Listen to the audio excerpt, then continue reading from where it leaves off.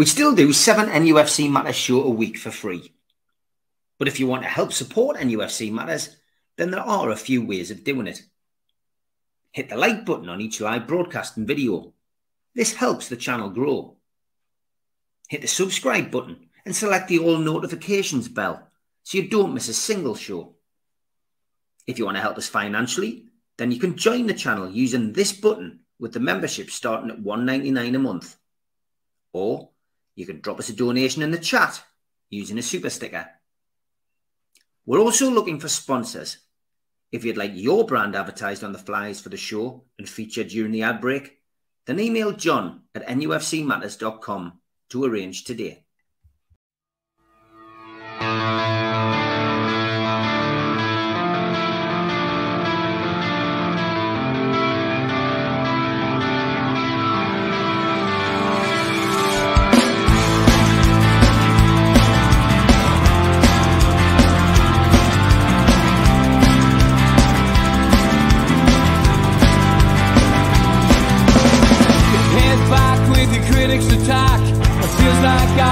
Talking to myself again, but it's the only way you're ever gonna learn. You look back and it's all in the past. I'm dwelling on the thoughts I cannot say to you.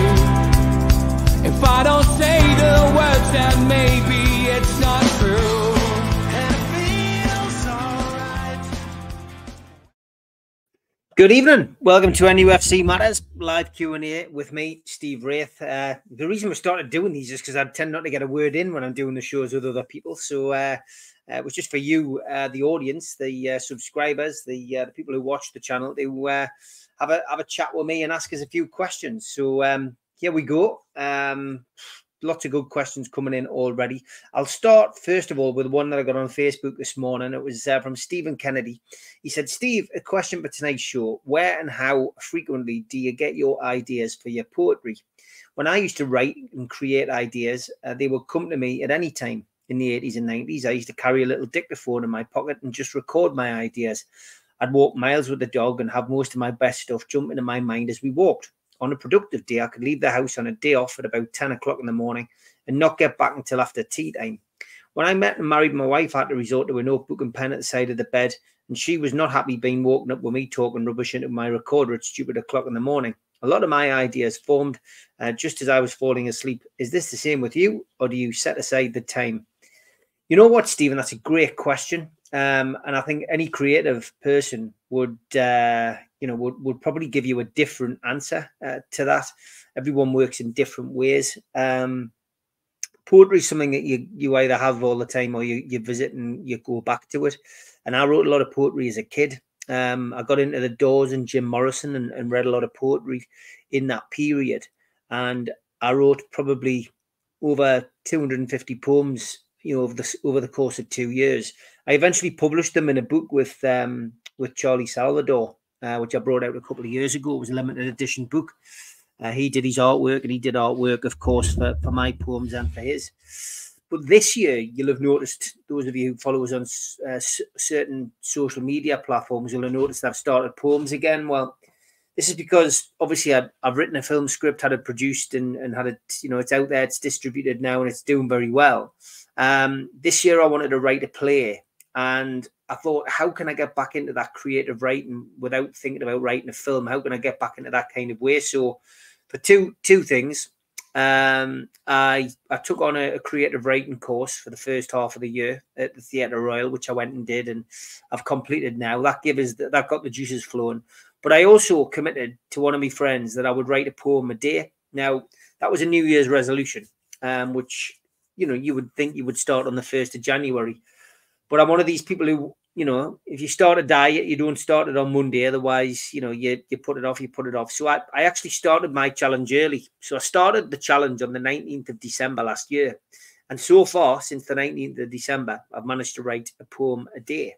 A little bit like you, I'll get ideas when I'm out and about, and I literally do have to stop and make a note on my phone if I get stuff like that, or if I'm traveling on a train and I get something, I'll make a note, on the notes section on my phone.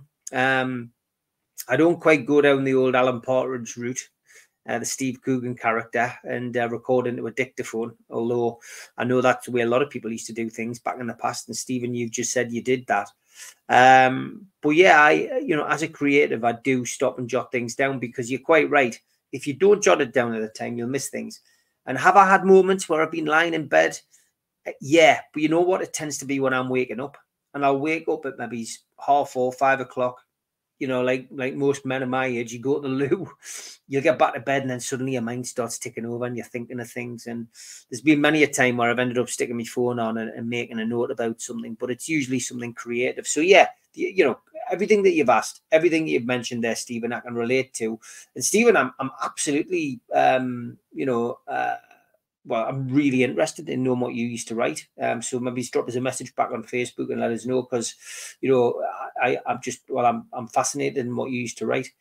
You know what? I do write poems every day, and I wrote one today. So my challenge today, and I found time to do it. I sat down and didn't know what I was going to write about today. So my poem today was, "Am I normal? I really don't know. Can anyone tell me? It's causing me woe. I butter my toast when it's cold, not hot. I like milk on my cereal, filled to the top. I put water on my tea bag, then I add milk. I do the same with my coffee. I'm of that ilk. On a bacon sandwich, I just wait and see. Sometimes I like Heinz, sometimes it's HP. I love a red wine, but I won't drink a lager. I love spicy curries and nice cheese from the larder. I love going on walks, but I can't drive a car. I like watching telly and going to bars. Some of these things you will like and agree. Some you might hate and feel like questioning me.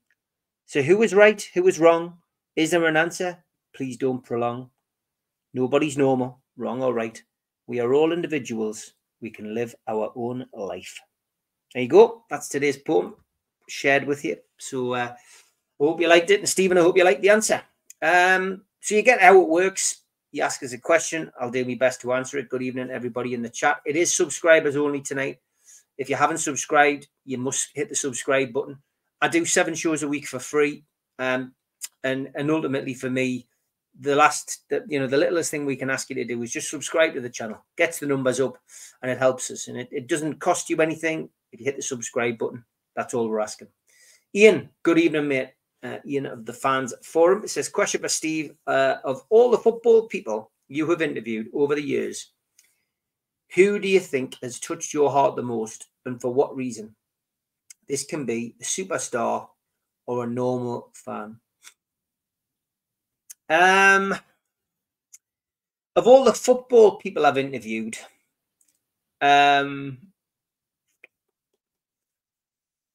it's a difficult one, because you say touched your heart.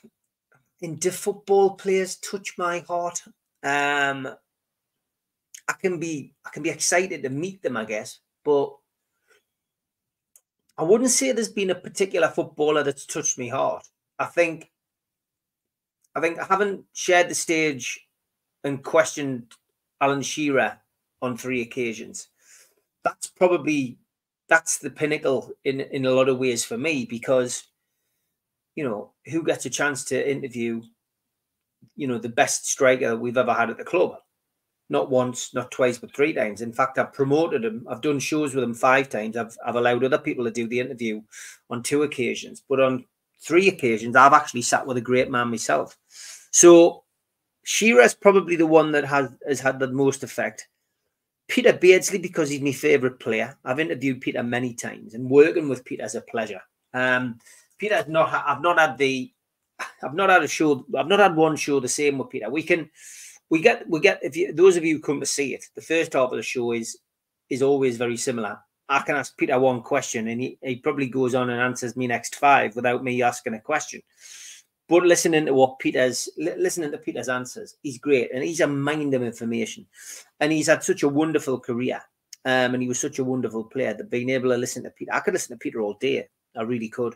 Other players that I've interviewed, Gordon Banks, I interviewed him. It's on YouTube. It's on my YouTube channel. It's on this YouTube channel. That was fascinating, interviewing the man who was in goal in the World Cup final that we won in '66, and I interviewed Sir Geoff Hurst as well.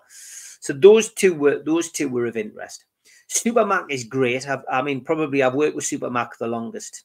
My first show with Super Mac was 1995, and I've never looked back since then. I learned how to be, an interviewer and a comp there, working alongside Supermac and doing stuff, with him on the stage.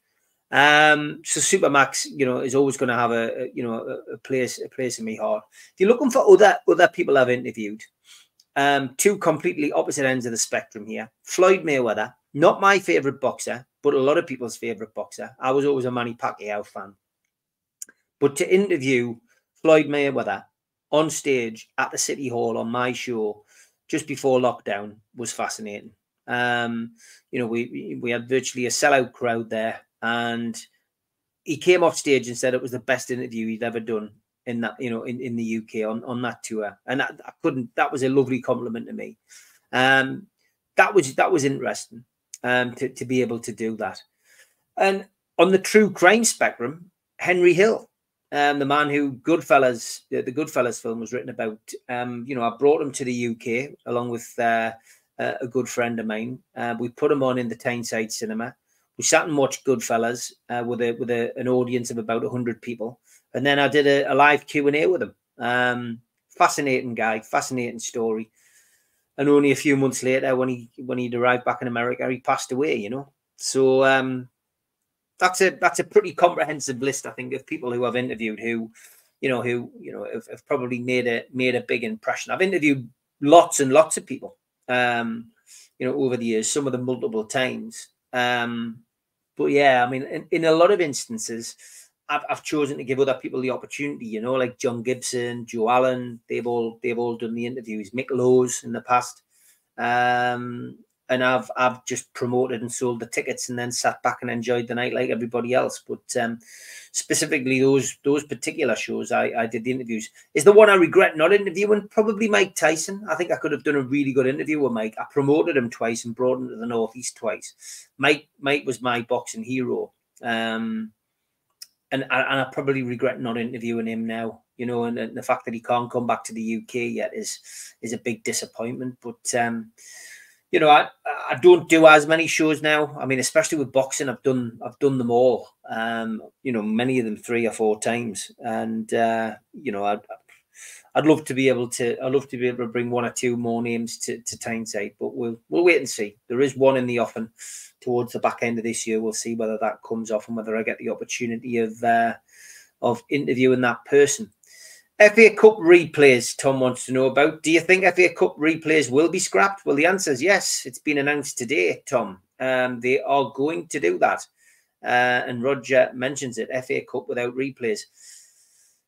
I'm not too keen on it, to be honest. I always enjoyed a replay, Tom, Roger, and I understand why they're doing it.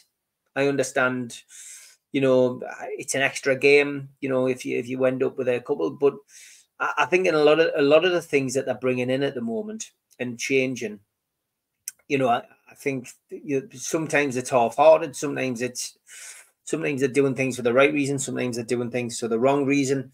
I can understand why they're doing this. I'm not sure. I haven't looked into it today. I've been busy, but I genuinely think that if they're going to decide it on penalty shootouts, it's such a frustrating way to go. But what else can you do? I prefer the golden goal, Roger, Tom. I prefer the golden goal in football. I think when they trialled that, was it at the World Cup? I thought that was great.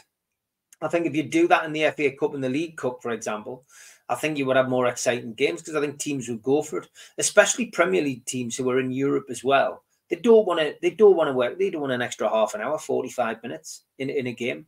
They want the game finished. So I think teams would be more pressed to get a result in normal time. So if we're going to do it, scrap the penalty shootout and bring back the golden goal, or bring in the golden goal. That's what I would do. But FA Cup without replays, I don't think it's a bad idea. But I think it's got to be across the board for everything. I think it's got to be the same across the board for everything. And I think as well with for VAR, for example, in the FA Cup and the League Cup, if a ground hasn't got VAR, if you're playing a championship team which doesn't have the capabilities, we don't have VAR in the game. And I think that's wrong. So I think in the FA Cup and the League Cup, because not all teams can have VAR, I think you play the competition without VAR. And if that means that you know, we have to have referees who are coming into the game who aren't used to having VAR, then so be it. You know, because I do think that referees who have VAR all the time are more aligned now. They're reliant on VAR to pick up decisions that they miss. So I don't know, but it's my suggestion that's my suggestion. You know, scrap VAR in cup competitions because it's not a fair playing field. If one game has it and one game doesn't, scrap the replays. Great, I agree with that. But bring back the golden goal. That's what I would say. Mozza, good evening. Steve, were you at the Central Arcade yesterday when they were filming? If not, you have a double. No, it wasn't me. I've had a busy week this week, but nothing acting related. So no, it wasn't me. But yeah, I mean, they were filming with regards to something to do with Newcastle United, weren't they? I've heard that. But yeah, man of mystery. Yeah, I do these in the dark, as you know. I do like to do that. It means I can chill out. Jason, I presume this is oh yeah, I can see the second part of your question. Would you have liked to work on the doors with Billy Whitehurst by your side? Well, I did promote Billy Whitehurst once. In fact, I believe the only talking he ever did in Newcastle was with me and Joe Allen at a bar that was at the time called Fluid Bar. And we used to do the pre-match in there, the Joe Allen talking. And Joe used to do the talkings. I used to promote it, and we got Billy in, and Billy hadn't done one before, was a bit nervous, but was up for it. But he wanted to meet Joe at the Irish Centre before they came to Fluid Bar. So 10 pints of Guinness later, Billy turns up, grabs the microphone, the bar's chock-a-block. And you've got to bear in mind, if you know the history of Billy Whitehurst, the last time we saw Billy at St James's Park, he stuck the V's up at the fans. And he got booed and spat at and all of that. So he gets in, gets the mic and starts singing My Way by Frank Sinatra. Well, of course, the whole place went up. Everyone was over the moon, delighted, round of applause. And then I heard probably one of the most honest and frank interviews from a former Newcastle United player that I've ever heard. And he got straight into it. Joe never really got, and those of you who know Joe Allen, Joe really didn't get a word in edgeways. Because Billy basically went into why he left Newcastle and why he stuck the V's up that day. And it was because he was being spat at before he stuck the V's up. He was sticking the V's up, not at the supporters as he was going off the pitch, but he was sticking his fingers up at those who were spitting at him through that tunnel that Newcastle used to have, an external tunnel, if you remember. And as soon as he just won the supporters over. He won the supporters over that day. And he did about 15 or 16 minutes. That was all he did. And then he stood and had a drink with the fans. But an absolutely, a top bloke, a sound bloke, and somebody who ultimately, wasn't the greatest player. But he, as Joe Allen describes him, he was as hard as goat's knees, Jason. That's where Joe Allen described him. And he put him up there with Mick Harford, I think, as one of the hardest blokes in football. I hope that answers your question. I wasn't aware of your poetry, Steve. Where can these be seen? To be honest, mate, they weren't supposed to be for public display. A mate of mine called Adrian, who is the manager of Bad Manners, he's also a top clarinet player. And he's just recently played at Ronnie Scott's club, which, again, those of you who see what I post on social media will know that I was down there giving him some support. He's a top guy, top clarinet player, but he was the guy who I promised to send the poetry to. So, I send him one a day, and he loves it. But that gave me the incentive, right? I've got to send it to somebody. I'm going to send it to somebody, and that's it. I never intended to share it until I did one, which was about recovery. And yeah, I've mentioned Joe Allen a couple of times. Joe Allen is in recovery. He's in recovery from alcohol. He is an alcoholic, and Joe and I have been friends for many, many years. And after seeing Joe, a couple of months back now, when he come back out of rehab, I wrote a poem about recovery and I sent it to him, and he loved it. And he says, you should share that. As many people as they can should see that. So that's what I did. I just stuck it on my social media, and it got good traction. But I thought, you know what, I shouldn't be shy of sharing my poetry. I should share it. So I don't have people on Facebook who I don't know. You know, my mantra on Facebook has always been, then if I recognize this person in the street when they're coming towards us, then I'll add them to my Facebook. If I don't know who they are, then I'm not going to add them, because, you know, I don't put anything personal on there. I'm always very careful about what I put on social media. I don't put, you know, family, you know, relatives, close friends and stuff up there. But yeah, I just thought I'd share it with them. That's an audience. And with the exception of maybe one or two, one person picks us up on grammar. Got no problem with that. It was never my strongest suit. Bearing in mind, I take these into my iPhone and then just stick them up there. And then another person did criticize them. She criticized the way that they were written. I think she said they were childlike. They're rhyming couplets. That's what I do. They're rhyming couplets, but it's poetry nonetheless. So what I did was, rather than respond to her in a particular fashion, I decided to write a poem about it. I posted it, and needless to say, she's not commented on my poetry again. But there we go. I didn't fall out with her though, which is good. Good evening, Alan. Oh, Alan. Anyone watching the program last night would have known Alan had a right nightmare trying to get in and chat. But good evening, Alan. Good to see you in the chat, mate. Andy Ford. Hi, Steve. How much do you think we'll spend this summer? I know Stu on the professionals thinks it'll be over 200 million, but I think it'll be less than half that unless we sell a course. Wow. Well, Andy, first of all, I hope you're wrong.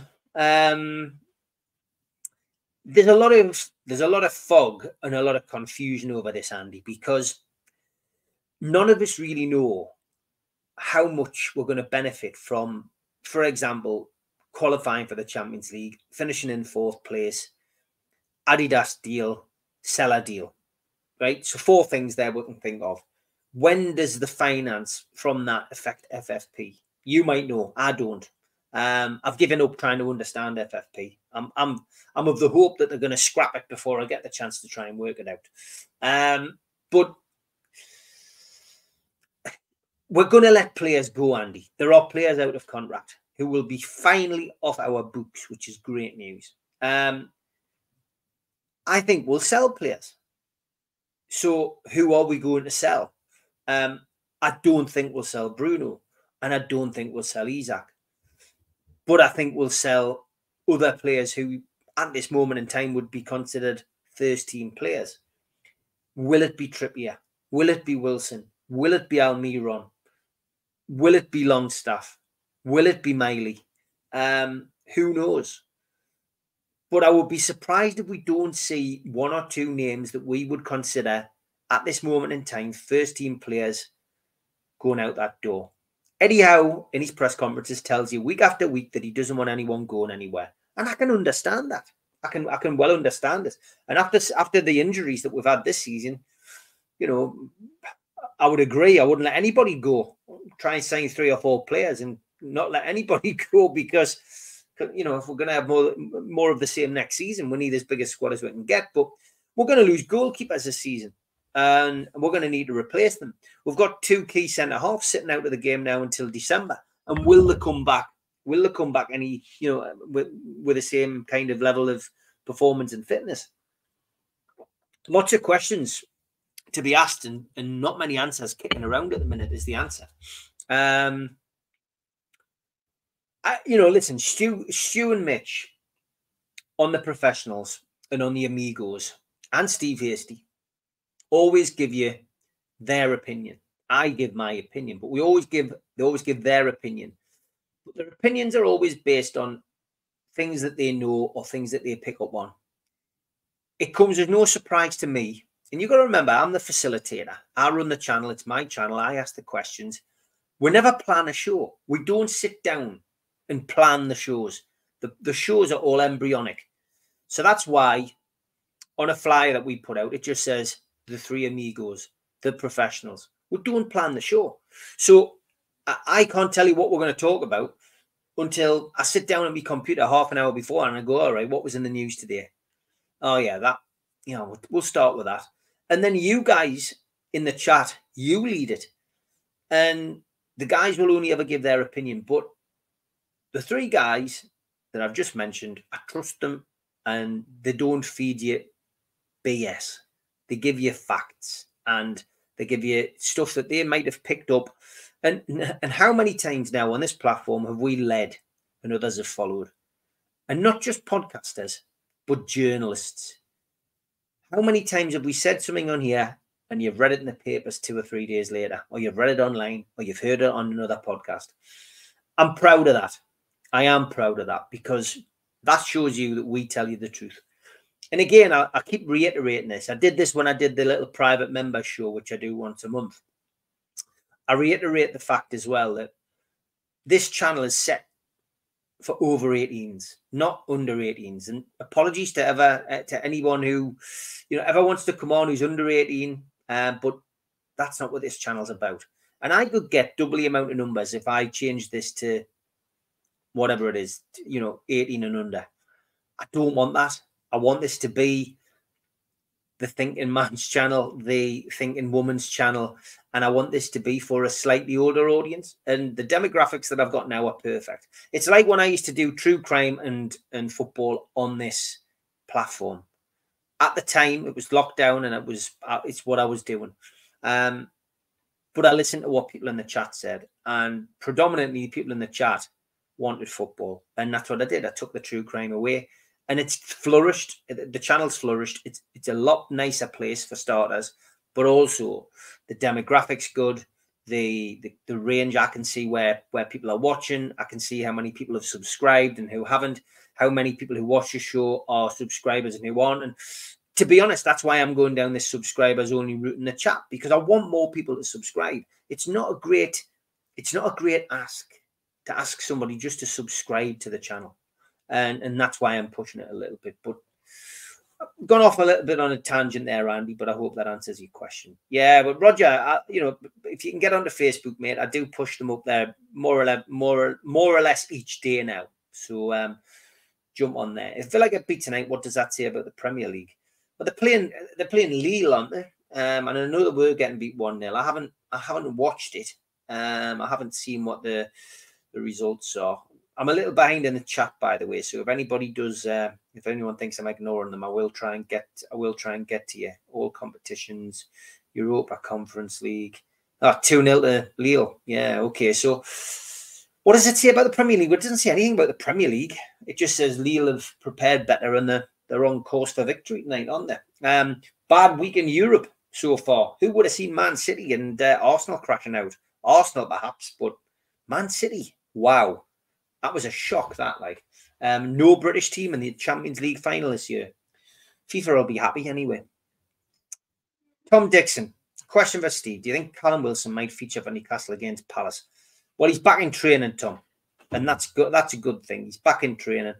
Great to see him. And what a perfect time for Callum Wilson to come back. And the guy scores goals. Yes, he gets injured, but the guy scores goals. And now we've got double trouble for teams that we've got to face in the next 5 or 6 games. We've got Alexander Isak, who is in the form of his life, who's fully fit and firing on all cylinders, and now we can take him off and put Callum Wilson on, or we can play them together. So yes, I do think he'll be on the bench, but what a great option for us to have going into these final few games in our push for European football. And if we can go to Palace and win and then beat Sheffield United, we're 4 points behind Spurs, and they'll get the jitters. They will be panicking if we are 4 points behind them. It's all to play for. And like I said on the North East Footy Braggy show the other morning, I'm absolutely delighted. And I said it on Geordie's Here, Geordie's There as well. I'm delighted that I said the season was over.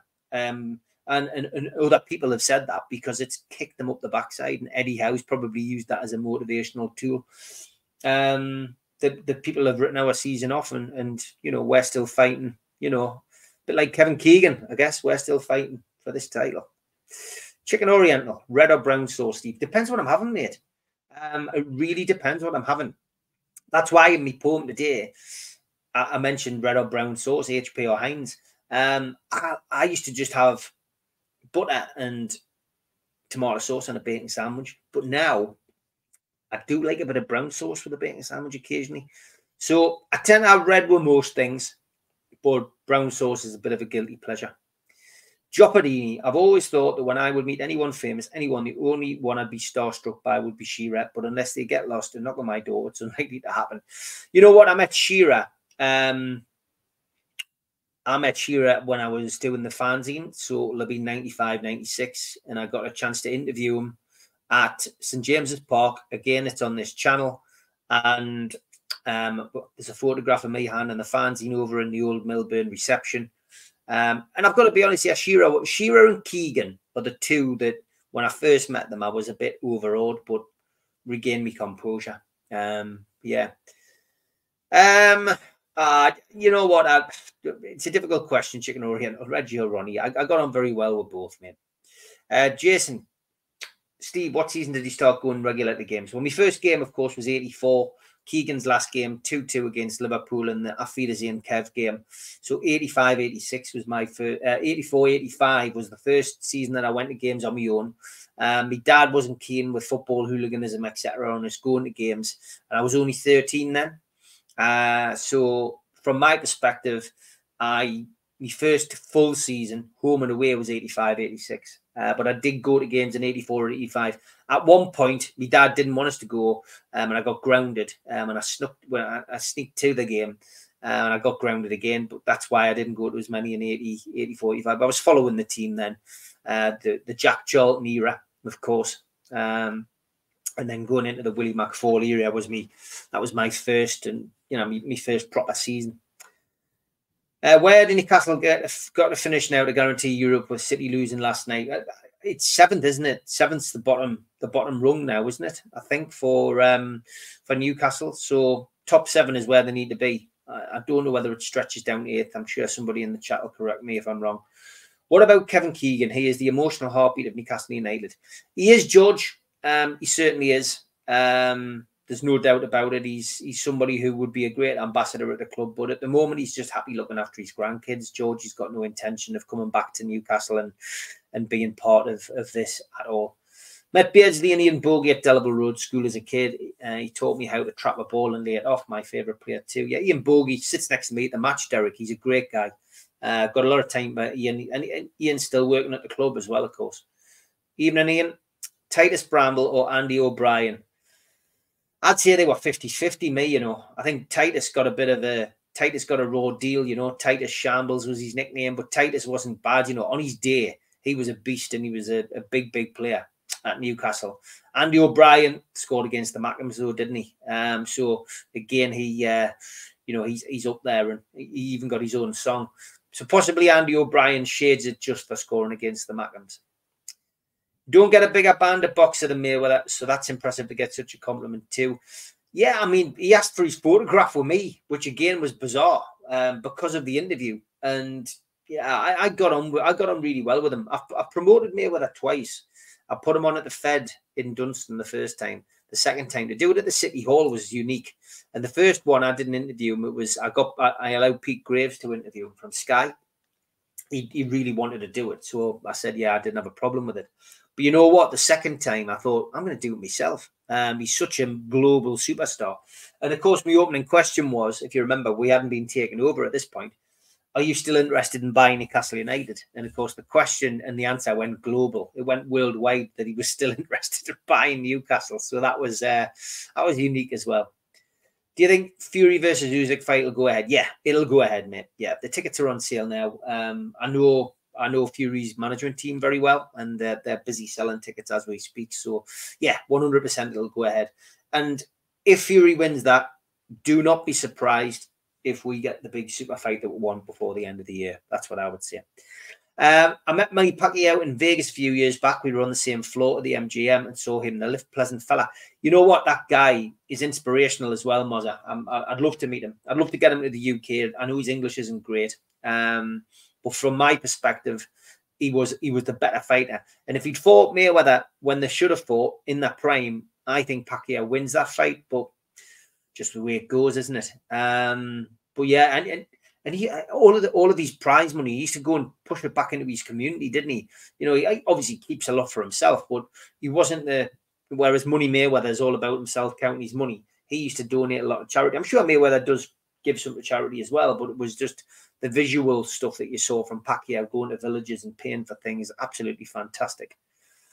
The person at NUFC who touched my heart more than anyone else was Kath Cassidy, the tea lady. Got to know her and love for everything Newcastle shone through. Yeah, she was really nice.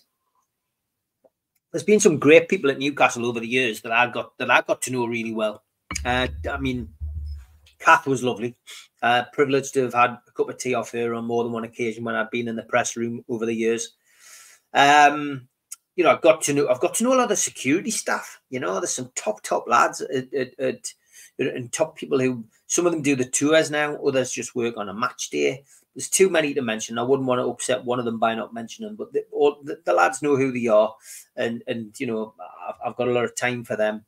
But yeah, there's been some great stuff over the years at St James's Park, and yeah, I'm no surprise to hear you paying a compliment to Kath, bless her. We tune into matters, listen to the crack, the lads and the lasses, and humour never seems to lack. Fridays are the business laugh. We nearly burst. It's back on again tomorrow. No doubt Mozza will be first. I like it, darling. I like what you did there. Very good. Blue Rhythm Boy, good evening. If you could only listen to one artist or band and no one else, who would you pick and why? The Beatles would be my choice, mate. I mean, although the Jam were my first band that I really enjoyed listening to and followed and had posters on my wall and bought all the vinyl, the Beatles were special. And the Beatles, I never get sick of listening to the Beatles. And each album progressed and is different. So, you know, it would have to be the Beatles, full stop. Got a great back catalogue. I do like music which has got lyrics that you can understand and listen to, and they're still the best band that's ever been for me. So yeah, the Beatles is the answer to that. Lille 2, Villanelle 3-2 on aggregate. There we go. I didn't know that, so I didn't know that. Is how our Hughes, meaning he'll be binned off as soon as the foundations are down and a top pedigree manager becomes available, or do you see him building a dynasty at Newcastle? You know what? This answer could have changed a few times this season. It really could. Because it had the feeling of being an Eddie Howe for me, a Mark Hughes for me. But yeah, I genuinely think at the moment the owners will give him an opportunity to progress. Next season is a big one, but I don't think Newcastle want to go down that avenue with sacking managers at the moment with FFP either. But I think he's got enough in the bank, and he's earned enough to start next season and see how he does. I think if we have a similar season to this season, I think they may act. But at this moment in time, I can see him building a dynasty at Newcastle, given the tools to do that. But he's got to be given the tools to do that. Good evening, Gordon. Will you be coming to Scotland for the NUSS charity golf out? Sadly, I can't, mate. I won't be able to make that, but I wish you all the best of luck with that. I know Taylor's doing a cracking job with you guys up there, so I will be back for another talking. No, that's a certainty. The Premier League have done this behind the backs of the AFL. The lower tiers are on their knees, and the Premier League didn't have the decency to consult, let alone inform, discuss them. Well, that's just arrogance, isn't it? It really is. It's just the arrogance of things. Ian, question for Steve. Even though FFP is holding us back, do you think we will spend a decent amount this summer? Well, I answered that a little bit earlier. I do think we will. Yeah, 100%. I'd need to see some replay income generation for the lower leagues to see if there's something to actually complain about for them. I don't think there really is. All right, okay, so having a little bit of a tete-a-tete in there. Steve, did you have a look at that YouTube channel that did 3 renditions of the new SJP? Yeah, we're going to discuss that on the Amigos. I know we're doing planned things, but I did mention last night that we were going to look at it because I hadn't had a look at the video, but I have now. Yeah, very impressed. I like the third option, Derek, if that helped. Favorite bar that's no more? What a great question. The Farmers Rest, Nicholas. The Farmers Rest, opposite the old Newcastle United Supporters Club at Haymarket. It is now Marks and Spencer's. That would be me number 1. The Broken Doll would be me number 2, which would have been on the way to what's now the Redheath Bridge. The Broken Doll was superb. I saw lots of live bands in there over my student years, and the Broken Doll would be second. And the third one, the Printer's Pie. on Pudding Chair. I used to love that bar. That was great. It was good in the old days when Billy used to have it. It was a proper bar. That's proper match day bar. There's your top three. Any more questions? Let's zoom down. Got to get past the comments. Yeah, we'll go Blue Rhythm Boy. Will you see the Amy Winehouse film? Being a music fan, any thoughts on it? It seems relevant, the addiction and recovery theme. Yeah, I mean, I didn't meet Amy, but my best mate was very good friends with her, and he, he looked after her a lot. Obviously, my background was heavily involved. I was heavily involved in security between the ages of 21 and 30, 38, 39. I did a lot of close protection for people as well, down in London, but I didn't look after Amy. But yeah, I will go and see it. I'm sure it'll be a wonderful tribute, and she, by all accounts, she was a wonderful, wonderful woman.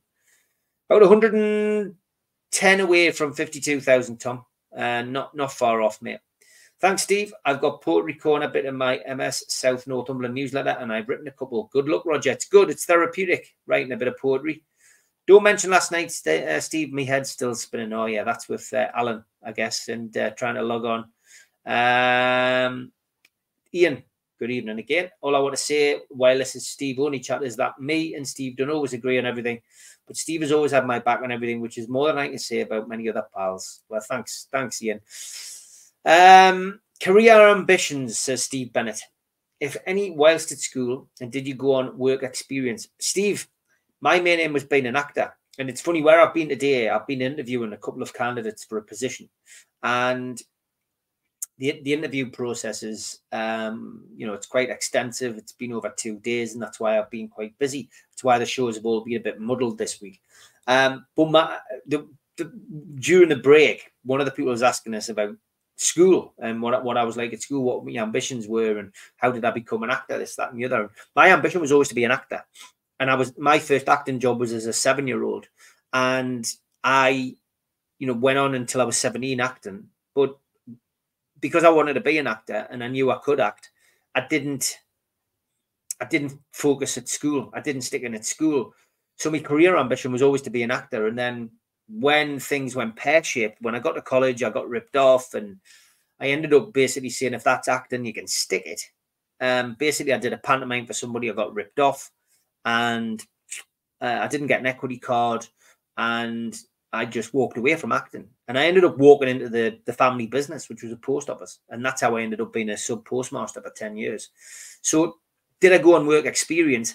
I did to a degree, because I used to work in my grandparents' newsagents at the side of the post office. And that was at the age of 13. And if the paper lad didn't turn up, I'd go and do the papers. But I'd put the supplements in the magazine, then I'd serve in the shop. So that was my work experience. I worked in the family business. To take the post office over, I went and did 4 weeks training, work experience at Burnhamfield Post Office. Me Auntie Mary used to have the post office there. And I passed with flying colours and came back and ended up working in the family business. So that's it, really. But career ambitions were always being an actor. I then, at the post office, wrote the fanzine, developed the fanzine, The Mighty Quinn, which then became the number 9. That's when Sky took over, and I then got jettisoned into doing interviews on the radio and TV. But then at the same time, I took a door job on. Somebody had asked us to work on the doors. It was never a career move, but I enjoyed it so much. I went from doing full-time at the post office and part-time on the doors to selling the post office and moving full-time on the doors, which people might think is bizarre, but I enjoyed doing the doors. I did it for 18 years. And I was doing the doors, doing the fanzine, and that was my life, you know what I mean? And that was it, really. So it's weird the way my life's panned out, because then I needed an avenue off the doors. I went into events. I was doing events for my football team in Felon, raising money for strips and league fees and stuff. That's how I ended up working with Supermac in 95. I got him to do a presentation night, and, I'd got put in touch with him by John Gibson, and, that was that. And then moving from doing a small event like that, where, the overheads were minimal, I thought, how can I get off the doors after 18 years, I needed an avenue off. I started putting events on, and my events just got bigger and bigger and bigger. And from worrying about I don't know, like a £300 fee to pay for a speaker, I went to doing Floyd Mayweather at the City Hall, which the overheads for that were £80,000. And if I don't make that, I've got to pay it. So weird, mate, weird. I've always lived my life to the full, and I've tried to do things in the right way. Regrets, I've got a few, of course, but at the same time, I did get back into acting, and again, that's through my own hard work and endeavour. I got into act. I did extra work for 6 years. I networked. Then I went back to college. I did a GCSE in drama at the age of 36, a Tuesday night course. And then I went and did a full-time degree as a 37-year-old bloke and graduated at 40, and then represented myself, resigned as an extra, represented myself for years as an actor, got a good part in a film, and then I got an agent, and the rest is history. So 12 years in now, and my IMDb is looking good, and a few opportunities ahead, I hope. That's all I can ask for. I like this, Jules. I'll read this again because I did read this the other night.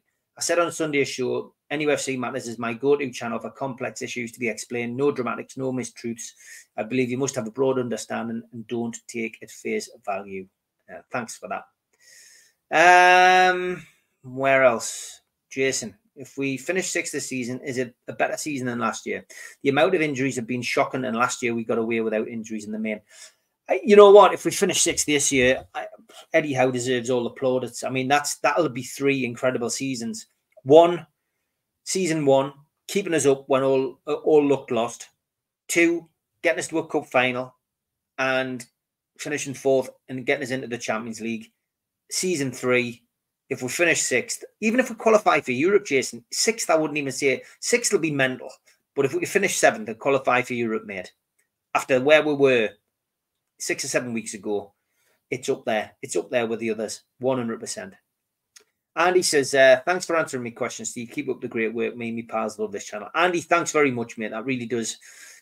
Just those words mean it's always worthwhile doing, mate. It worries me. People say we must sell before the end of June to balance the books.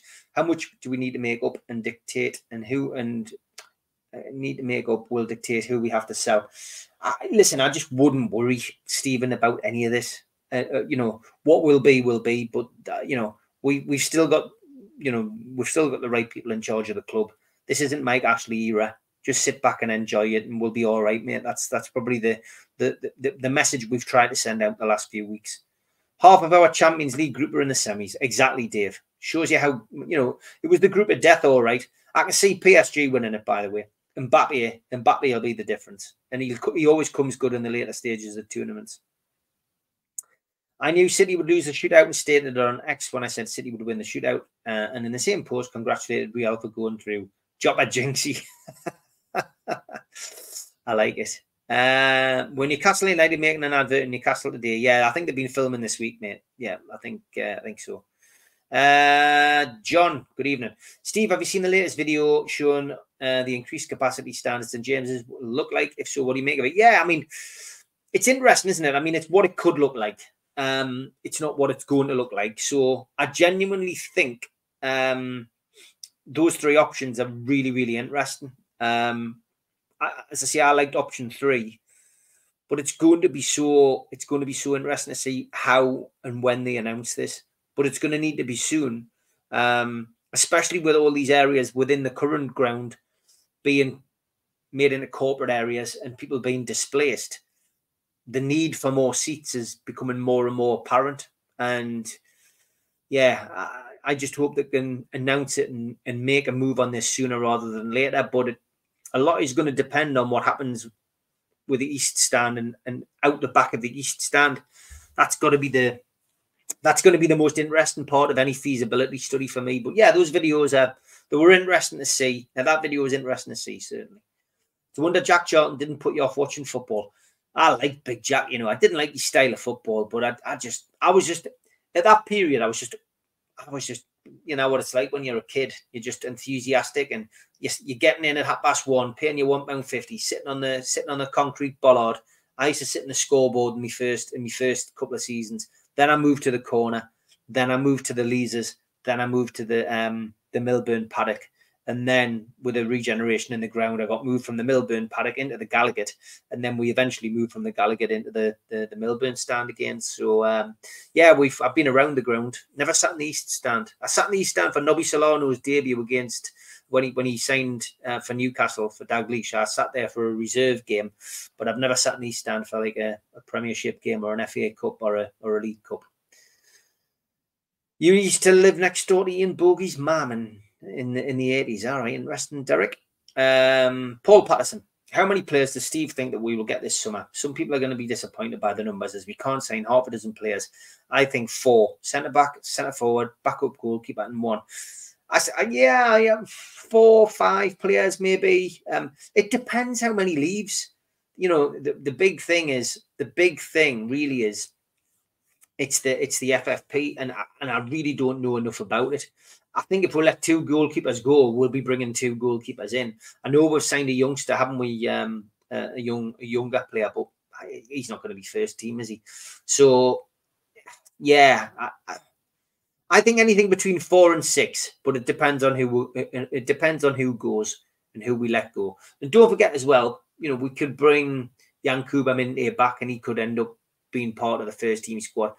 But I think as well, how must be looking at the likes of Joe White, and Parkinson, Miley, of course, and thinking, actually, we've got youngsters we can bring him through. Yeah. And don't forget young Harrison that was signed from Man City, who is supposed to be already ahead of Miley and better than Miley. He could be part of the first team pool next year. So maybe some of these players we're bringing through might be able to take the Premier League by the scruff of the neck. Yeah, Les, Tony Toward's a legend. He's the longest serving member of staff at St James's Park. And Tony's not a name that would be common. You know, not many people would know who Tony was, but he's a top man, Tony. And yeah, I got introduced to him right at the very start of my Newcastle supporting days, and never forgets you. Always comes up and speaks to me if I'm, if I see him at the game. And he's a lovely guy, Tony, top bloke. And when I worked at the club as well, he's very helpful. Oh, Alan, gifting memberships. That's nice of you, mate. Thank you very much. I know some people could do that as well. That's great. Hi, Steve. Do you think Minte will be part of the squad? Funny that, Donald. I've just mentioned that. Or do you think he'd be out on loan again? My heart says he'd be out on loan. I'd love to see him. I'm saying my head would see him out on loan. My heart, I'd love him to stay. I think he would be one of these people who would take to the Premiership. I think people are detrimental about the Dutch league. Oh, it's not as good as ours, blah, blah, blah. But look, it's still the top league in their country. They've just beaten their rivals 6-0, and he's just scored 2 goals and got an assist. He's in double figures. Kid's doing something right. It's whether he fits into our team. And, Eddie Howe's got to look at the pre-season friendlies and say, is that going to work? Is that going to be something that is he going to be able to fit in? Is he going to be able to bring something to the squad? So big summer for him, I think. It'll be interesting. I presume you were asking Alan, not me there. Broken Doll, Craig. Yeah, what a bar that was, man, honestly. I don't have any photographs of myself there. I'm not sure whether people from college have, but yeah, I'd love to be able to see some photos from back in them days. You didn't have cameras back in them days. Certainly did have mobile phones. You had cameras with wind on film, but you just didn't take photographs when you were our age. At that age. Question for Steve. For all practical purposes, 11 letters starting with an E. For all practical purposes. Well, Ian, after the day I've had, it's too long in the day for these kind of things. If you listen to the North East Footy Bracky on a morning as well, I'm useless with those kind of things. Craig Lee, Steve, who would you most like to see wear the black and white in the future? Phil Foden. No doubt about it. Phil Foden, Craig. I'd love to see him in a black and white shirt. Steve, if you were designing the Adidas kits for next year, what would you do and what would you avoid? Proper size black and white stripes for starters. Don't mess around with that. I like a V-neck collar. I'm not so much a grandad collar fan. I just love the old. The simpler the better. I loved the 83, 84 strip because it was my first strip, but I love a grey away strip as well. I think we've done our green and white thing with Saudi, although I think we'll end up doing one. Do we really do a really suit green. I would go for black and white and grey as your first two. They're not going to do that, but that's what I would do. Quite like the blue one this year. I bought all 3 tops this year, and I bought them all from the club. But yeah, I would avoid the green. I would go for grey. If we could get a grey in there, then I would go for grey. But make sure those black and white stripes are exactly the right demographic, please. The right size, the right distance between them. Yeah, I've already mentioned that, Tom. I'd like to keep them, I think. I'd like to go and see it. I'm not 100%. I'm not 100% sure if I'm going to be able to. I've got a few things going on at the back end of this month, but Ed Wolf's a great playwright, and I would definitely try and get to see it if I can. I did go to see Limelight last week, and I went to see the 39 Steps straight after the Spurs game, so I have been to a bit of theatre the last couple of weeks.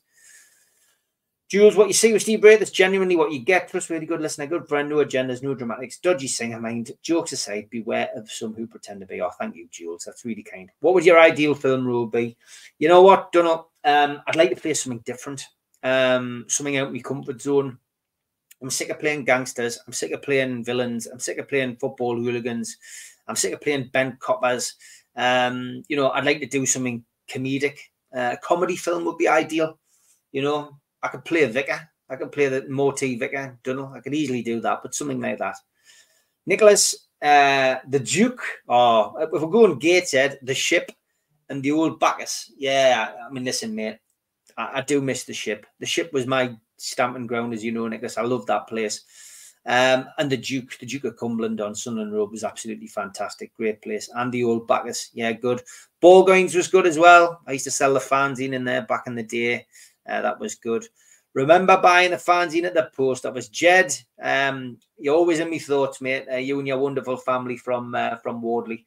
And God bless the band, mate. I'm so pleased we managed to do something for him, that charity event many years ago. 1996 now, if I remember rightly. But yeah, great memories. Loved all the family, mate. Edward, if you could interview any Newcastle player, past or present, who would it be? I'd love to interview, and this is following off what Malcolm said a little bit the other night, Hughie Gallagher and Jackie Milburn. I'd love to have met them and interviewed them. I'd met Jackie Milburn in that game that I went to in 83-84, Keegan's last. I was in the director's box, and I was sitting next to Jackie Milburn. I was sitting next to Bobby Cowell, Joe Harvey. I got them all to sign the autograph book, but again, there was no cameras in them days. I didn't have a camera, so... You know what? It was quite a unique opportunity for me, that. But yeah, I'd love to interview them, guys. Love to interview them. Question, Steve. What do you like to do in your spare time? What spare time, Andy? Spend it with my family, mate.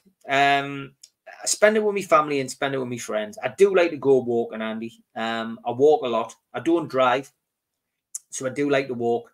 I like getting out and seeing people as well. Obviously, I like to go to good places to eat as well. I'm very simple in that respect. I've got no, my partying days, clubbing days, and all that are well behind me now. Probably had a midlife crisis, like a lot of blokes do. Notice I said blokes there. In my 40s. Late nights and coming back late, but I've got an understanding missus, and I got through that period unscathed and with a clean conscience. And I like to read. I like to go and watch films. I like to go out and have food. I like to spend time, with my family as well, and doing all of that, and with my friends. Very, very simple, really. I don't drink a great deal either, but when I do drink, I'll, and it's with Stu Penman, and with Neil Mitchell, and with Steve Hasty, and with John. I probably have 1 or 2 bottles too many. And I've got to start saying I must not do a podcast when I'm on red wine, because it's never a great idea. It becomes repetitive, and I know you all have a laugh, but it's not really good, is it? But it only happens twice a year. If you could play for Newcastle United, what team would you like to be part of? 83-84, Marty? The promotion team. I'd love to have played. It's funny because somebody asked me this on the breakfast show this week. It was one of them things that we do every morning. And I said I'd love to have played centre half alongside Glenn Roeder, mainly because Glenn could have carried me. John Anderson could have carried us as well. And I would have had Davy Mack in front of us, and I would have had Keegan Waddle and Beardsley. So if it made a mistake, they would have just gone up the other end and scored, Marty. So I think I would have been all right in that team. And with Kevin Carr behind us, with his list of clean sheets and penalty saves, if I give a penalty away, Kevin would have saved it, and he would have kept a clean sheet, plenty clean sheets. So that's the team to be in. I wasn't good enough to play in the Entertainers, Marty, but I think I could have played in the 83, 84 team. No, I wasn't going to sing, Derek. Don't worry. I'll keep that for Friday. Keep me singing voice for Friday. I've already got a couple of people have sent in. Let's go again. Is there any more questions? I'll stay on a little bit longer. Neil, have you ever, in a live match, threw the ball back? Oh, nah. I did it once. I kicked it back on Waddle's League debut versus Shrewsbury as a young teenage lad. I love that. You know what? I've been so close to the ball on numerous occasions, but I've never had it. In fact, you know what I'd love to do, Neil, is when it comes into the it comes in the crowd as those people who headed back. I did have a rather unfortunate incident, which some of you will know and some of you won't, at Queen's Park Rangers a few years back, mind. It was a promotion season in the early noughties when we went to QPR. I got a corporate ticket because I'd missed out on the away game. I didn't think I could go. And I got a corporate ticket off Nicky Butt and Peter Ramage, and they didn't tell us that it was in the middle of the QPR end. And basically, there was a couple of people in front of us were getting some abuse. It was a man and his daughter, and the kid was about 11 or 12, and she was getting abuse from a guy in a Stone Island, a Cockney, who we'd just gone 1-0 up, and he was giving this young this granddad and his daughter, my granddaughter, some stick. So I kept my mouth shut. My mate kept my mouth shut, but then another Geordie gets involved, and it was starting to get a bit aerated. So I chipped in just to make sure he knew that, you know, there was a few more than him. It's a bad idea, that, because next thing you know, the kid starts waving his hands and shouting and bawling, and there's just a load of people started piling forward. So I jumped, literally, otherwise I was going to get battered by these kids, and I just jumped over about 3 or 4 rows like most other people did, and landed in somebody's cup of soup. It turned out it was another Newcastle fan. So yeah, we got escorted out and we got put in the away end. But that was probably the most memorable for all the wrong reasons at QPR. And someone took a photograph of it. And I remember getting into the away end and some lads who I knew singing, "He's here, he's there, he flies through the air, Stevie Wraith, Stevie Wraith." But I cut my head that day as well. It was it wasn't a pleasant experience. Oh, here's Ian. Roses are red, my language is blue. Here's a fiver to spend on peeps that matters to you. Everyone get doing to the end of season do, lads and lasses. Ian, very good. I'm inspiring you, Ian. And thanks for that. That'll go into the Malverno fund. We'll have to get some Malverno shipped up to the Irish club. Steve, regarding Tony Tower, never forgot to hold back tickets. Made sure me and my 2 kids got season tickets after patient died, and still remembered me years later. He's a top bloke. Who would you support before Newcastle were formed? Newcastle East End, Newcastle West End. Oh my God. Well, often people say the West End is the best end, don't they? But I'm going to be controversial and say I would have supported Newcastle East End. I used to play against Newcastle East End on a Sunday afternoon and the Sunday afternoon league, so I would have supported Newcastle East End. Oh yeah, Derek Bonderbot is the channel where the 3 SJP renditions are. The Spurs strip colour was awful, a bit like the team. Yeah, I didn't like that. It was grey, wasn't it? Neil says, has 55 Degrees North been on TV in the last 10 years? I fancy watching it again. I've got it on DVD, mate. I've never seen it on TV, and I've not had any repeat fees. So if I haven't had repeat fees, it definitely hasn't been on. Vera is probably the one that I get the most repeat fees off. That's on all over the world. Incredible. I haven't watched The Wire, Stephen. And believe it or not, I have got box sets which I need to get watched. And the only time I get a chance to watch them is when I'm on the train. Now, I am watching at the moment. You see, I love retro stuff, 70s stuff. I'm busy watching something which I'll have watched as a kid and I can't remember the storylines. So I'm watching Secret Army again. And I'm loving it. I'm up to episode 12. But I only watch them on the train. I tend not to watch them in the house. You've got other stuff you want to watch in the house. And I don't have much time to watch stuff. But on a train down to London, I've got 3 hours. So I can get through with 3 episodes. But yeah, 100%. you know, I'll give that a watch, mate. I definitely think it's worth watching. I've been told a lot about it.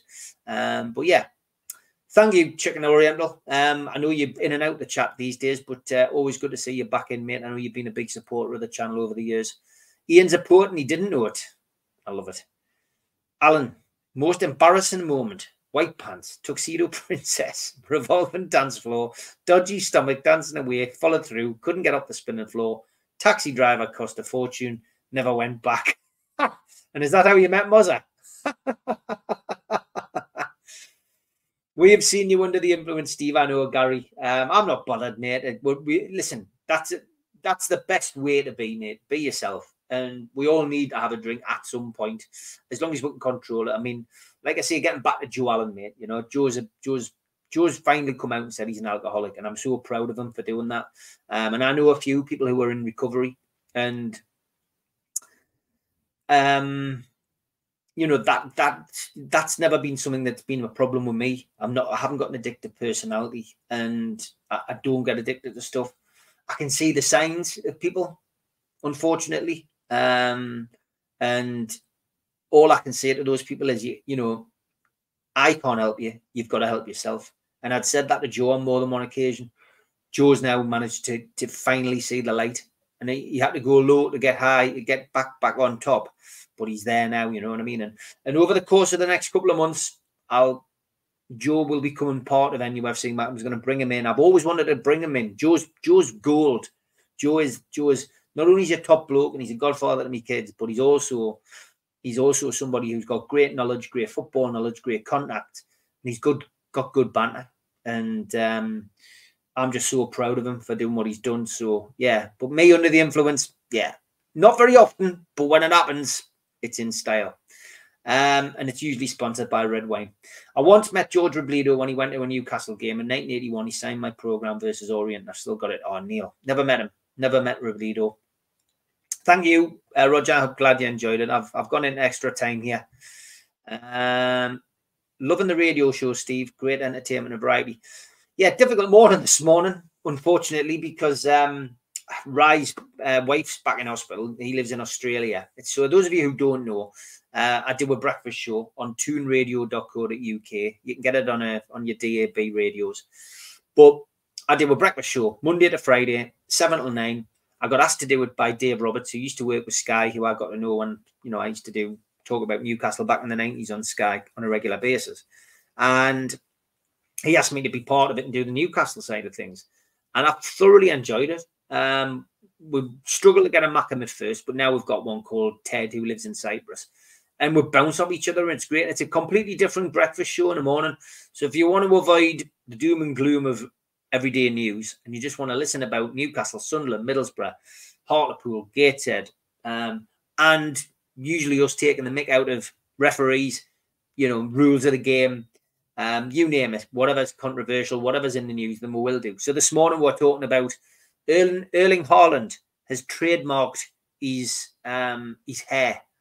Unbelievable. You know, we're talking about the new rules that they're talking about bringing into football. You know, obviously we're talking about FA Cup replays potentially being stopped, but also talking about you know, the Amanda Staveley situation. So, you know, it could be anything. It's a fluid show, and we always have little challenges on as well. So get yourself onto that 7 till 9. You don't have to listen for the full 2 hours, but if you want to join us, you can do it. And if not, get yourself onto Spotify and look for the Northeast Footy Brekkie, and you can listen to it as a podcast. Your birthday in the cricket club. All you did was say thank you. You got the mic and went on for half an hour. Mortal. Yep, that was my 50th. That was a good one, that, Nicholas. And then I danced to all my favourite rave tunes for the last hour, which was great, with me daughters, which was fantastic. Did you double for John Travolta, says Dunnell to Alan? Possibly. And then not in that state, though. Are you excited for next year? Do you think you'll get into the Champions League? Mark Wright, good evening, mate. I hope you're well. I'm always excited when the new season comes around. Unfortunately, as a Newcastle fan, it's always full of false optimism, isn't it? We always think we're going to do this, that, and the other, and then we don't. Last season was a complete shock. To get into the Champions League and to get to a cup final, that was a complete shock. And this season's been a complete shock because of all the injuries. But again, it'll be a shock if we manage to get Europe after having all these injuries. So I am excited for next year. Do I think we'll get in the Champions League? If we have the squad that we've got this season and don't have any injuries, I still think Newcastle's more than capable of getting Champions League with this squad, and they didn't let anybody go. I think with some quality additions, I think Newcastle could go a bit further than Champions League. I think they could give Man City and Arsenal a run for their money at the top of the table, but they need to bring in the right players. It's all about recruitment, Mark. Jobadini says he threw the ball to Given. I was halfway up the Gallagher and some went so far and landed perfectly above his head. He gave me a thumbs up. It was in the warm-up though. All I ever wanted to be was a mascot until they sponsor Help the Aged. It's lost to me. A mascot, and I never got put forward for that. I could have quite fancied that, to be honest. Question for Steve. Out of all the players from Northern Ireland that played for the Toon, who was your favourite? I think I mentioned my favourite player from Northern Ireland, and that was David McCreary. Combative, versatile midfield player who came to Newcastle from Manchester United and was absolutely awesome. And a little story, I went to watch Gateshead against Newcastle after Newcastle had clinched promotion that year. I think Newcastle won the game 7 or 8-1. And me and my dad stood outside the changing rooms at Gateshead to get the autographs of the Newcastle players. And David McCreary came out and went, "All right, John." Well, my dad's name's John. And I thought he knew me dad. So for years, I thought my dad was friends with David McCreary. It was only a few years ago that I realised that John is an affectionate term that's given by Irish people to people who they're speaking to and they don't know the names. So that was that shattered. West End, the best end. I've started something now. West End is the best end. Defo West End, says Mozza. Who do you think having a Toon badge in the style of Chelsea's with a bit of holographic design remaining the 80s club badge, panini stickers? I did like the old NUFC badge. Like, I did really like that. I really did. Which episode of Vera are you in? I missed that. I'll have a look back if you let us know. Oh, God, what's it called? Bear with us. Vera episode series. Now, was it 3 or 4? Was it 3 episode list? It's on the tip of my tongue, but can I remember what it was called? Vera, all episodes. Bear with us. I'm on IMDb.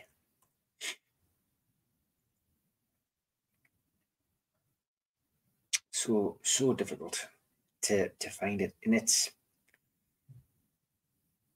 when I see it, I'll remember it. Hold on, easy to find out.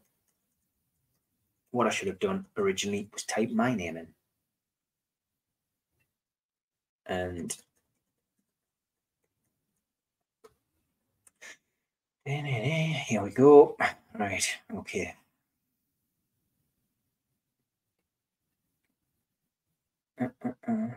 Not the greatest part of the podcast, this, I'm sure, but I will find it now because otherwise it's just going to bug me.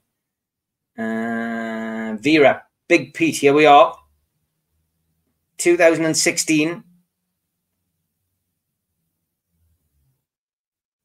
Oh, what was the episode? What's it called? It hasn't got the name.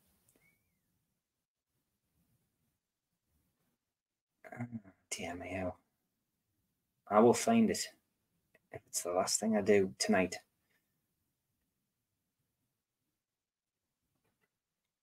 I kept thinking it was called the Glass Slipper, but it wasn't the Glass Slipper. It was something completely different. One episode. The Sea Glass, Series 6, Episode 4. There you go. Bullseye. Well done, Joe Allen. Yeah, well done, Ian, 100%. Which away player has given the greatest performance you've seen at St James's Park? Mine was Steve Bull. You know what I was going to say, Steve Bull. Greatest performance other than Steve Bull. God, I'm trying to think of games which, you know, Newcastle were completely dominated by one player. You know, Matt Letizia probably comes to mind. I mean, just for the goals he scored.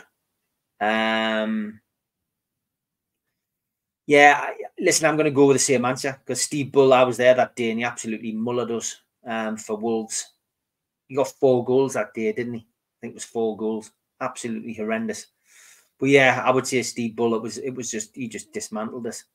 All addictions are crippling, but booze is a nightmare due to the social acceptance. Joe Allen should be proud of himself. I look forward to meeting him, hopefully. You will do, mate. You will do. Some good photographs of him in and around Newcastle this week, I've noticed on people's social media, which is great. They should let you do a music DJ hour. Neil, you know what? YouTube in America allow you to use music without copyright. And it's something I'd like to do because I would like to do a music hour show on here rather than on Toon Radio. But we'll see. I think the breakfast show will be having a rest in the summer. So I think I'll probably do a show of some sort. But yeah, 100%, I think I will do that. Stephen Kennedy, can you tell those who don't know the sheer cleverness of the writers and cast of 39 Steps? Brilliant. Honestly, it was really good. It's really good that I don't know when anyone else has seen it, but it was absolutely brilliant. Thanks, mate. Nicholas. Listen, drop us your number on X, mate. Inboxes. I will be heading back to the Felon soon, so let's have a catch up. My mate was a Sunderland supporter who died, and his last wish was to be stuffed and placed in his normal seat at the next Sunderland game. He still went home at half time. Sunderland were that bad. Dear me, O'Neill. I'm reading that out as well, thinking you're being serious. Who needs legs when you've got Fabian Schär? Keith Gillespie was good. Yeah, no doubt about it. No doubt about that as well. Any more questions? Yeah, the sea glass, Jovadini, you got it. Good evening, Emily. Steve, which of your work are you most proud of as an actor? Keith, because you know what, I haven't had as much. I haven't had great roles, you know, on TV. I mean, 55 Degrees North was great, but I didn't have many words in it. Vera, the same, great to be on with Brenda Blethyn, but didn't have as many words. Rise of the Foot Soldier was great for me because that was a bit of a launching pad. So I'm proud of that. But I am proud of A New Breed of Criminal because I wrote it, I produced it, and I starred in it. And I've got to be most proud of that, haven't I? Because that's my own work. And, you know, to be able to come up with an idea and to get it all the way from the beginning to the end, for me personally, that's a hell of an achievement, Keith. And if you haven't seen it, give it a watch. All right, Steve, Hexham Marketplace was closed last year for a canny while, all Vera's fault. Yeah, I can imagine she does close places down. Sorry about that, Steve. Thanks for your efforts to see Glass Me, and the other half will have another look. Steve, my wife says that's the best acting I've ever done because it's the only time she's ever seen us in the kitchen. You'll get it when you watch it. Ron Seal in the house. Hiya, Keith Rowe, the only true statue. Yeah, good to see Keith back in the chat. When Quinn scored 4 on his debut, Jim Beglin played for Leeds that day. Don't think he liked us since. Yeah, that was a great game as well. I was at that. I didn't boycott that game like a few. Steve, can you express your love for Newcastle by the medium of dance? I will do it once. I'll do it at the end of season due. You took a good beating on Rise of the Foot Soldier, I mean, Steve. Yeah, well, if you've watched the film, the bit where I get hit with a pool cue, we only had 2 balsa wood pool cues. So that meant I had to get it right in the first one or the second one. And I'm pleased to say I got it right in the first one, Chicken Oriental. So, yeah, Craig Fairbrass was very, very pleased that I managed to do that. Okay, I've done an hour and 20 minutes. I hope you enjoyed it. I'm going to go off, get a cuppa and chill out for a bit, watch a bit of telly. But thank you for everybody for joining us. If you haven't subscribed, that's why you haven't been able to comment. So hit the subscribe button, hit the share button so people can get a chance to watch it, and hit the like button as well. Yes, do definitely remind us, Moz. I will do it. And thanks, Neil. Thanks, everybody, for your great questions. I'll endeavour to do another one of these next month. I will do a private members one as well. So if you do want to become a member, it's $1.99 a month. You just need to hit join, and that just supports the show. Yeah, Ian, cheers, mate. And yeah, 5 o'clock tomorrow for the Amigos. Do all our fans know on the 11th of May we're at home to Brighton? It would be of Jack and Melbourne's 100th birthday. That's a good one to remember that. Yeah, but listen, thanks everybody. Thanks moderators. Chicken Oriental, good to see you in the chat. And Keith Roll as well. Good to see you back, mate. Take care, everybody. Have a good night. And see you at 5 o'clock with the amigos tomorrow. Take care. A big thanks to all our sponsors, Skips and Bins, telephone 0800 25 45 25 3, email inquiries at skipsandbins.com, website skipsandbins.com, easy contract free and pay-as-you-go waste collection. Thanks to Mr. Vicky's Sauces, handmade in Cumbria, their website mrvickies.co.uk, telephone 01768 210 102, or email info@mrvickies.co.uk. Thanks to United Group Travel. There are no strangers in our tours, just friends you haven't met yet. Their website, unitedgrouptravel.com, email beverly.ugtl@gmail.com, telephone 01670 632 460, or mobile 0791 666 4174. Thanks to Media Arts for the technical side of things. And you can also find us as a podcast on iTunes, Spotify, or other podcast providers. You can subscribe to the channel by hitting the subscribe button underneath this video. Hit the all notifications bell so you don't miss a show. Hit the thumb up to like the channel and click share to share to your social media. If you want to join the channel, then click join for as little as $1.99 a month. If you want to become a member, for a one-off £25 payment, email john@nufcmatters.com or go to membership at the website nufcmatters.com. If you've got a smartphone, hold your camera over the QR code and it'll take you straight there. We also help the food bank on this channel. Go to nufcfansfoodbank.co.uk to the matchday bucket and you can leave a virtual donation today.